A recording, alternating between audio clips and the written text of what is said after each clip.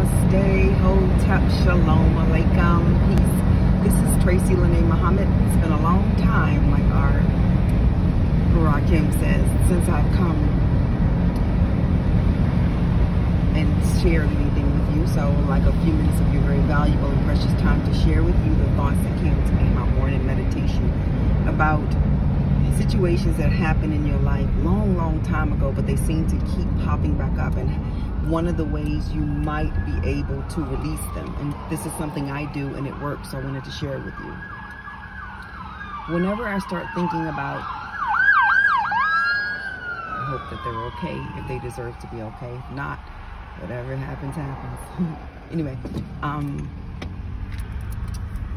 one of the things that I do when thoughts come up that have hurt me in the past, or a betrayal or a situation that I need to let go of, as soon as it comes up, I give it back to the people to which it belongs to.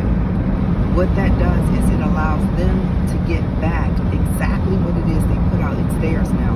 As long as you're holding on to it, you're kind of like standing in the way of them getting the karma from it, because you're still holding on to it.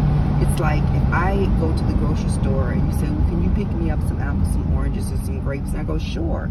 And I buy it, but then I never give you the bag, then I'm still holding on to it. But if I give you that bag, then it's yours, and I don't have anything to do with it. So this is what I do. As soon as the thoughts come up, I say, that doesn't belong to me. I lovingly give it back to the rightful owner, and then I say that person's name every time those thoughts come up. And what I find happens is they come up less and less, and there's some situations those thoughts don't come up at all anymore because I've given it back to them and it's not mine anymore. I just wanted to share that with you. I've got to run into Home Depot.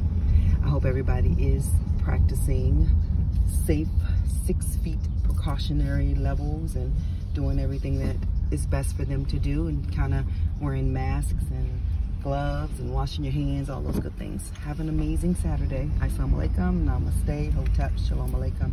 Peace out to Brooklyn and everywhere else.